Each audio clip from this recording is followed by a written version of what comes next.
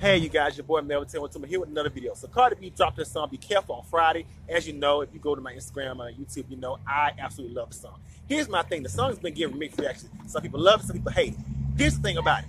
Majority of the people who are just 100% like really hate it, I go to their Instagram, I go to their Twitter, I go to their YouTube because I'm big on research all the time.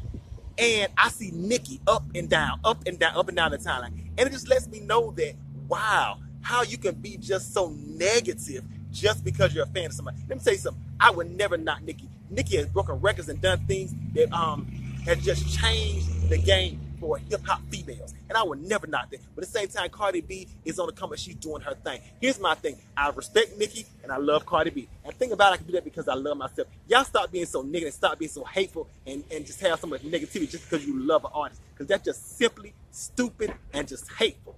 I'm just saying. Cardi B, do you and be careful.